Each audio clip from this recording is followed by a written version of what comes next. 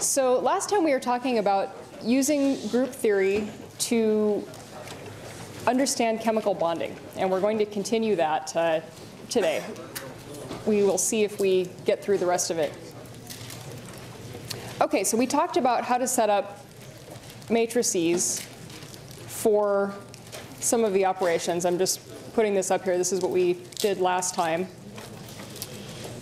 So we talked about looking at these things where we can swap places between elements in the basis, and we can set up matrices this way. And we also talked about a heuristic where we can, without writing the character, or without writing down the whole matrix, we can get the character of the matrix by just looking at how many of these elements either stay the same, exchange places, or change sign. And some people were asking me after class, how do you know when that works and that doesn't? And the answer is, it works in the case where every operation that you do in that basis results in one of those things happening. So in other words, the elements either change places, stay the same, or swap, or change sign. So for example, in this basis, we're talking about these three vectors. And so if we do a C3 rotation, then one of them maps onto the other one in every case when we do that. But now imagine that our basis was unit vectors in the x, y, and z directions. So now my basis is the x, y, and z unit vectors. And if I rotate 120 degrees, they don't map exactly onto each other, right? So in that case, we have to write down the full matrix, and we can't use that shortcut to get the character. So that's how you tell when you're able to do that and when you're not. Okay, so in this case, we can do that. So let's talk about a C2 rotation. And we have to be careful about how we set it up. So in this case, we set it up such that A2 and A3 change places. Of course, there are a couple of other C2 operations we could do as well. But so here's the matrix operation for that, and its character equals 1, which again we can get using the shortcut. So we see that A1 stays the same, so it contributes 1 to the character, and then A2 and A3 swap places, so each of them contributes 0. How about sigma h? This is a reflection through the horizontal plane, which in this case is the plane of the screen. And here we're not talking about anything that can change sign when you do that. We just have these little vectors pointing out. And so the matrix we get for that is the same as the identity, and its character equals 3.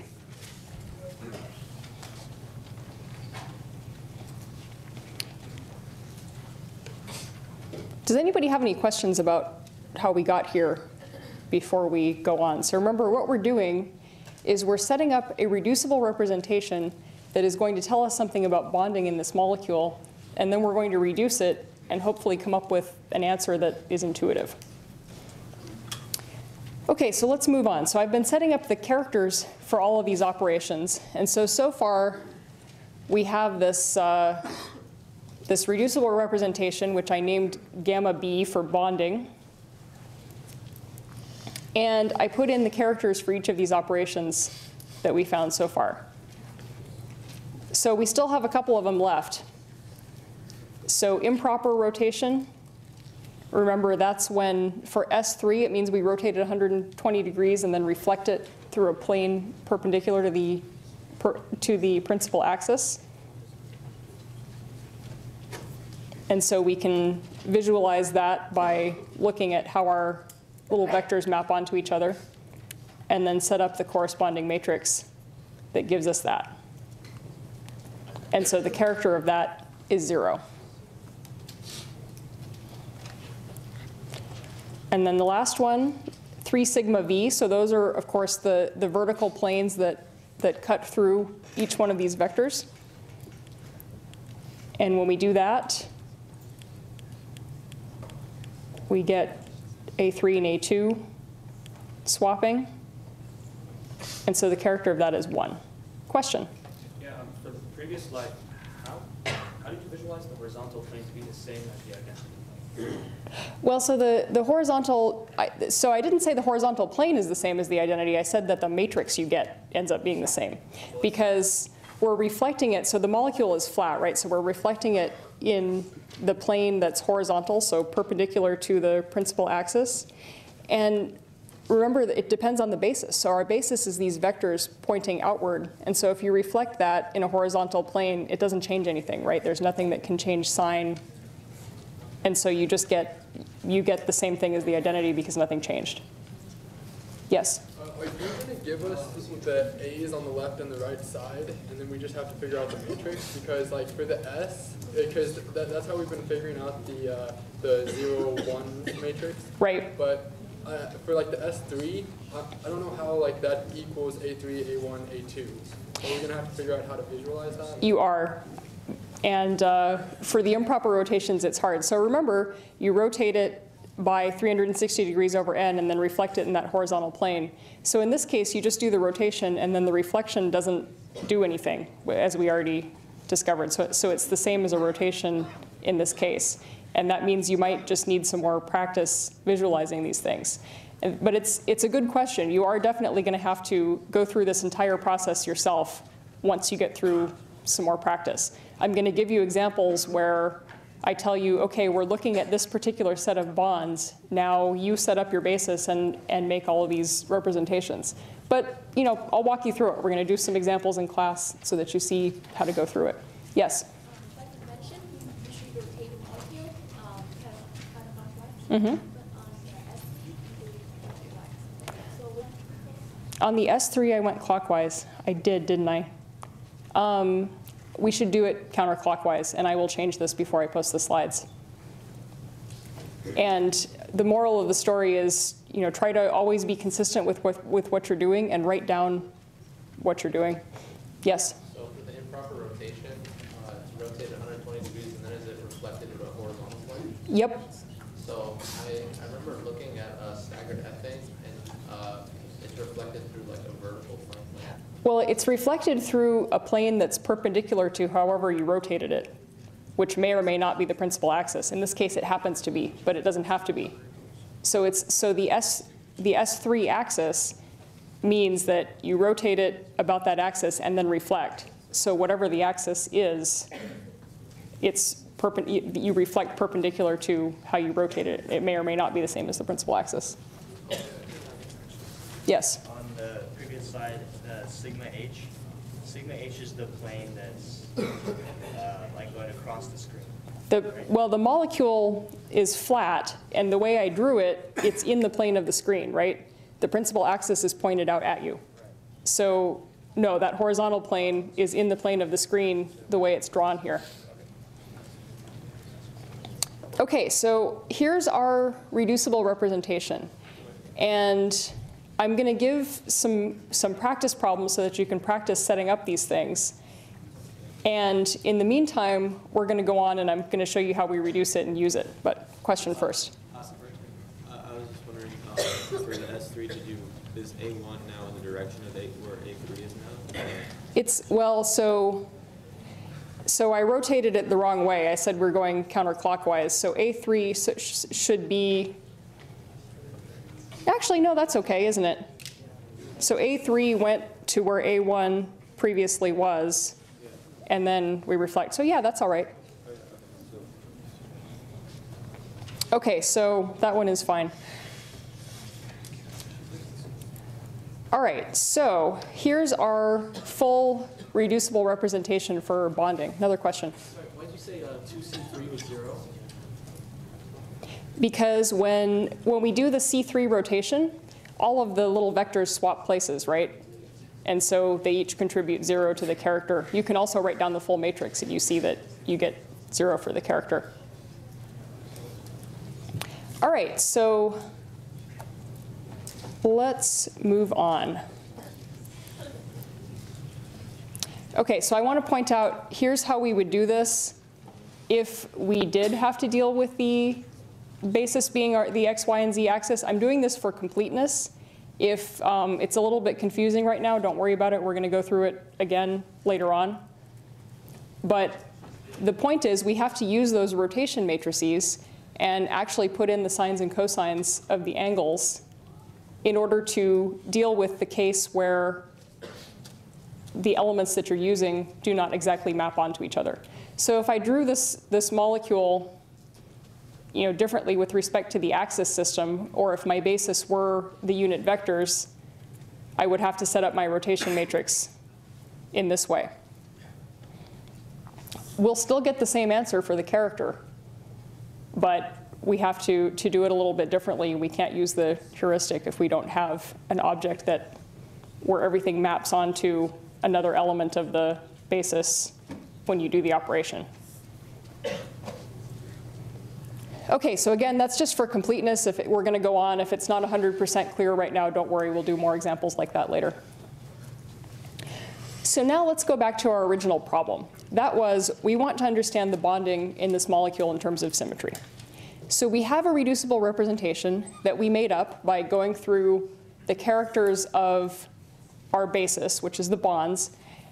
And last time we learned the reduction formula that is going to tell us which irreducible representations add together to make this reducible representation. And so we're just going to go through and use it, just like we did last time. So H is 12 in this point group. Remember, that's what you get when you just add up the total number of operations that are in this point group. And so we're just going to go through. So our character, so for E, we have our character in the reducible representation, the irreducible representation, and we just add these things up. And so I just went through really quick because we did this before. So in case it was too fast, I got 3 for E, I got 0 for C3, 1 for C2, et cetera, just going through all of these operations one by one. And so for the number of A1 prime, we get 1. Now we need to go through and do the same for the other irreducible representations in the group. Yes? When you actually break it down, how do you find chi sub I, the irreducible? Chi I, the irreducible representation? How do you find that number? That's on the character table. So when you look at the character table, the first irreducible representation is A1 prime, right? If you look at the character under E, say, it's 1 there, right? And so you just follow through the characters for each of the operations there on the table. OK, so now we're going to do the same thing for A2 prime. And again, I'm going to go fast because we learned how to do this last time. It's just there so you can follow along and check your work. So same thing. We go through each operation and multiply the character in the reducible representation, which is what we made up just now, the character in the irreducible representation, which is from the point group table, and then the number of operations in the class. And we get that there are no A2 primes in this particular reducible representation. And now we have to do A1 double prime, which we do using the same procedure. And we don't have any of those. And then let's look at A2 double prime. Again, we get 0 for that. So remember, if we get 0 for some of these things, that's completely fine. If we get fractions, that means we did something bad. And we need to look at E prime. And if we go through the formula, we get 1 of those. And then last one, E double prime, we get 0. So we now have our reducible representation broken down in terms of which irreducible representations we can add up to get that. And believe it or not, that is going to tell us something useful. So here we go. Our gamma B for bonding, sigma bonding to be specific, is A1 prime plus E prime. So now let's think about what this actually means. So we were talking about what we wanted to learn in the first place is which orbitals in this molecule have the right symmetry to contribute to these sigma bonds. And think again to the answer that we all know from general chemistry, which is that that central atom is sp2 hybridized. And so look at what we got here. We got one symmetry species that is non-degenerate, A1 prime, so that tells us already that maybe that's something like the s orbital. And then we got something that is doubly degenerate, E prime. So far that's consistent with what we know. But let's go ahead and look at this in a little bit more detail. So if we look at A1 prime, notice that that is the representation that's invariant to all transformations. That means it has a 1 under every operation in the character table. And I told you that every point group will have one of these, and that the object that transforms in that way is a sphere. So that's like an s orbital. Yes? I'm sorry, what do the primes indicate? Like E prime and then E double prime? What's the difference? That's just its name. That's the name of that particular irreducible representation. You could name it Joe if you wanted, but that's just what it's called. And they have different names in different point groups. Okay. If you asked a mathematician that question, you would get a very different answer. But it's for solving chemistry problems, it's fine to consider those as that's just the name of the representation. How do you have two different identities? Like, how the identity was just like... Okay, don't get confused. The identity on the E on the top of the character table is the identity operator. The E's that are along the left-hand side, those are symmetry species or irreducible representations that also happen to be called E something.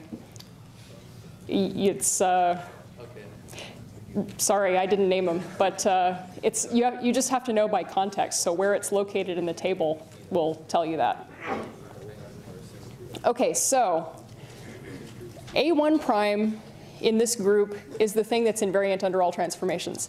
And so this one is important because you have to remember that. So for the other ones, there's a little x, y, z, and so you can determine really easily those are the p orbitals. For the s orbital, you have to remember that it's spherical and that that's the one that's identical under all transformations. All right, so now E prime is our species that's doubly degenerate. So that means there are two orbitals. And if we look at the table and look at what's listed there for E prime, it says x and y. So that means that it's the px and py orbitals that are involved in the bonding. And again, let's go back to our general chemistry intuition. We know this because the z orbital, we said, the z direction is defined as the principal axis, which is sticking out of the plane. And we're talking about the bonding that's going on in that plane, perpendicular to the z-axis. So we knew it had to be the px and py orbital. And it's comforting that we got the right answer by going through this whole reducible representation. So hopefully that gives a good understanding of the process and makes it more intuitive for later on when we do things where the answer is not going to be obvious before we start. Okay, so let's talk about some other things that could happen. We also see that on our character table, under the E prime operator, or sorry, the E prime symmetry species, we also have dx squared minus dy squared and dxy. And so by symmetry alone, it's equally probable that those orbitals are involved in the bonding. So how do we know it's not? Yeah, the answer is we know some chemistry, and so we know that there aren't any d orbitals that are available for bonding in boron. They're not filled. That would be a really high energy state, and it's unlikely. So symmetry alone tells us a lot, but it doesn't tell us everything. We still have to know some chemistry, and we still have to think about it. So why am I emphasizing this so much? Because I want you to go back and check your answer and make sure you got something that makes sense when we're doing these problems. Because it will be really important to making sure that you understand it for later when we do things that are not as obvious. Okay, so SD2 would be a perfectly fine answer if we were looking at symmetry alone. But instead we have to know something about chemistry to rule that out. Okay, so what if we had another molecule that had the same symmetry, but it could make pi bonds? We could use the same argument to look at which orbitals might be involved in the pi bonds. So before we do that, is everybody happy with the sigma bond example and how we get to where we are? It's fine if you're not completely ready to make all these representations up yourself. I'll give you some practice examples that you can go through as homework. I'll try to get those posted maybe later today. Okay, let's talk about pi bonds. Okay, so now let's say we have NO3 minus. So that not only has the sigma bonds in the plane, but it's got some pi bonding perpendicular to it. We know it's perpendicular to it because we know some chemistry. Okay, so here's our pi bond. And I'm going to go through this because it helps you build intuition for how to set up these problems. Okay, so let's talk about the symmetry of the pi bond. So we want to set this up in a way that it's easy to visualize. So our pi bond is, it has a node at the nuclei, and we know that it's got intensity above and below, and it's positive on one side and negative on the other. And so we can represent its symmetry as just a little arrow pointing perpendicular to the sigma bond.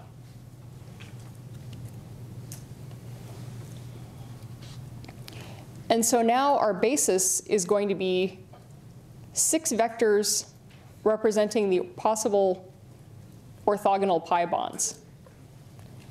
So why do we have 6 vectors? Because it's in a 3-dimensional space, right? We could have the pi bonds perpendicular in one of 2 ways. You could imagine them sticking up out of the plane of the molecule, which of course we know is the right answer. Or by symmetry arguments, we can also look at the pi bonds that are perpendicular to the sigma bonds, but in the plane. So here's what our basis looks like.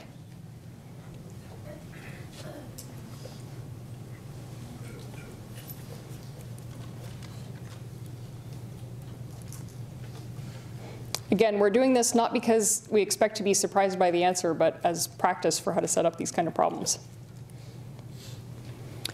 Okay, so we want to know, by symmetry, which orbitals can form our pi bonds.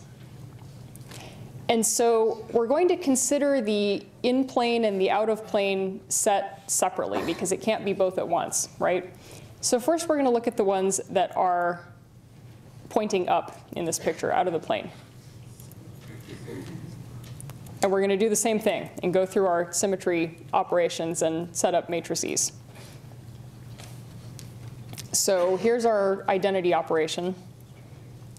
Unsurprisingly, that gives us a character of 3, and it looks like it always does. And now we do a C3 rotation,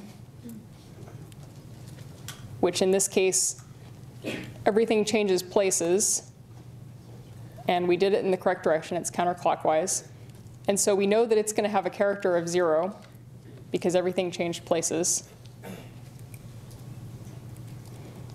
C2. Now we have to be careful because we're working with objects that can change sign. And so we have to pay attention to that. So remember, we represented the direction of this pi bond with this little arrow. And so we have to pay attention to the fact that when we do a C2 rotation, not only do 2 of them switch places, but you're turning it over so they change sign. And we have to keep track of that.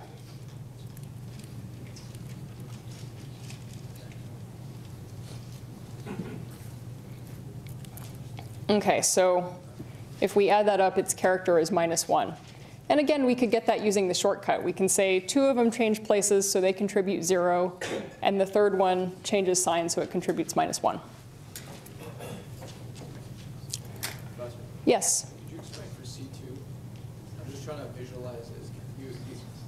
You're doing it 180 degrees. Wouldn't the other two are pointing upwards now? Well, so I have my little arrows all pointing up, right? They're all in the same direction. Okay, so you're just looking at the arrows, not the actual. Well, so my basis is those orbitals that are going to make a pi bond. And so I represented that symmetry of the pi bond as just little arrows pointing in the same direction.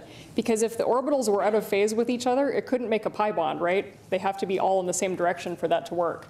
And so what we're doing is we're starting with the symmetry of the object that we want to see, that being the pi bonds, and we're saying which orbitals can contribute to that symmetry.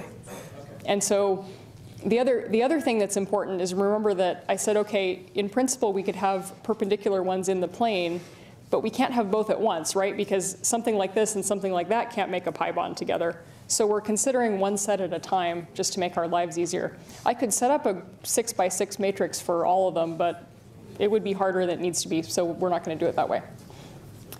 Okay, so we need to consider our signs. And again, if we do a sigma h reflection now, so again, that's perpendicular to the principal axis. If I do that, all three of them change sign. So again, we see that the matrix you get totally depends on the basis. It depends what you're applying the operation to. So the last time we had these sigma bond vectors that couldn't change sign when we did that because they didn't really have a sign. Now we're dealing with something that's directional. And so we're going to get -1s instead of 1s on the diagonal there. So its character is -3.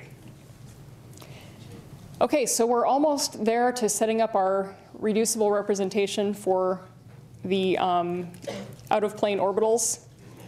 Again, we have to deal with S3. So let's check, did I actually do it counterclockwise? And I did, so we're in good shape. But again, when we do that rotation, a couple of them swap places, or they all swap places, sorry. And then when we do the reflection perpendicular to that, they all change sign. And again, that is the improper rotation is the hardest one to visualize, so it's going to take practice. Okay, so now we're left with just the sigma v. So same thing as before, two of them change places. But because we're doing a reflection and not turning it over, now nothing changes sign. And so that gives us a character of 1. So here's our complete reducible representation for pi bonds in the out-of-plane set. So our next step is to reduce it. And again, we're going to use the reduction formula that we learned, and I'm going to go through quickly.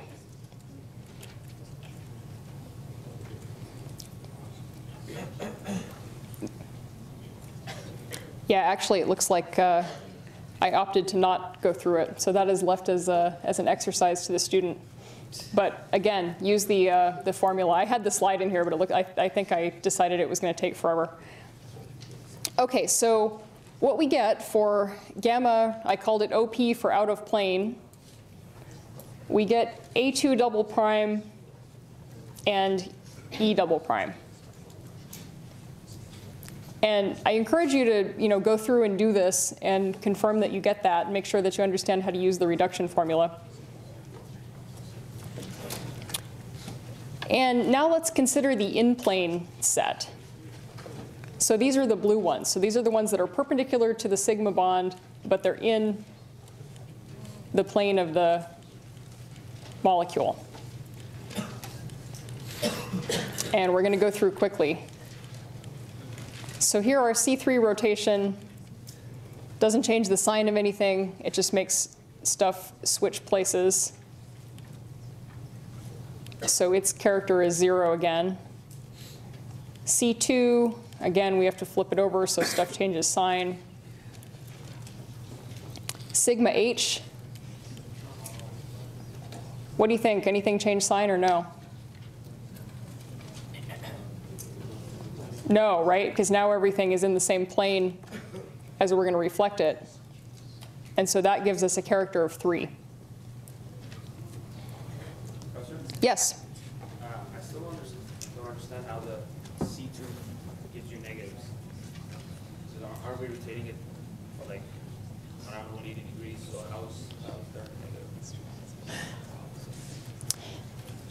Let's see.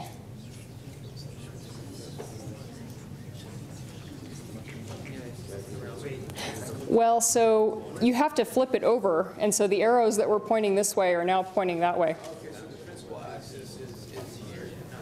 The principal axis is the principal axis is the z-axis that's sticking out at you.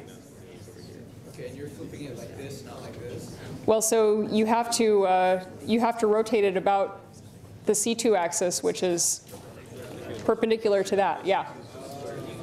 Okay, got it? So even though these orbitals are now in that plane, when you do the C2 rotation, you're still flipping it over, so the ones that were this way are now this way.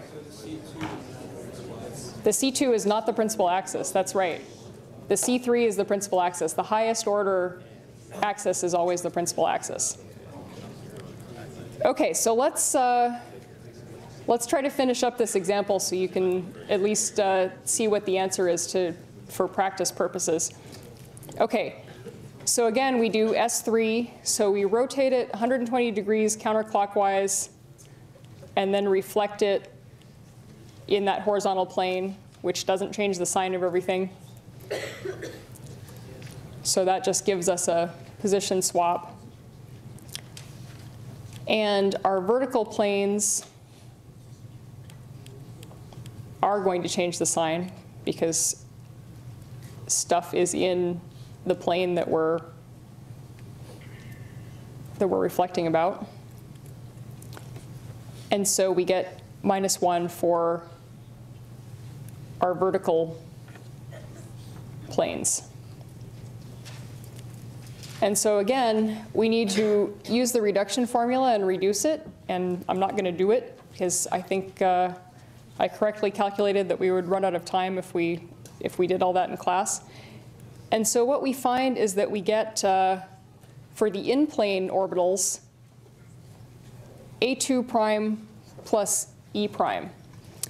So homework number 1 for next class is to actually do those. So go through, reduce it yourself, verify that this is what you get, and then prove to yourself that the orbitals that are involved are the ones that you expect to see involved in that pi bond set. Okay, so I think where we are now is we're finished up with what we're going to do with group theory for the moment. We're going to see it later in the quarter because it's going to come up when we talk about vibrational spectroscopy. Actually, it'll come up when we talk about selection rules. Okay, everybody chill out for a second. We still have a few minutes left. It's distracting when everyone is packing up and rustling around. Okay, so we're going to see group theory again when we talk about selection rules. We're going to talk about how you know that integrals go to 0 in a particular place. So one way to prepare for that, if you don't remember it, is look up the Wikipedia page on the even-odd rule. That's one case of this. That's something that is very useful in terms of being able to look at integrals and just say that they go to 0 trivially. It's something that is very helpful to be able to do. Next time, we're going to start talking about rotational spectroscopy. So we'll be moved on to the next chapter. All right, I will see you either at office hours or next class.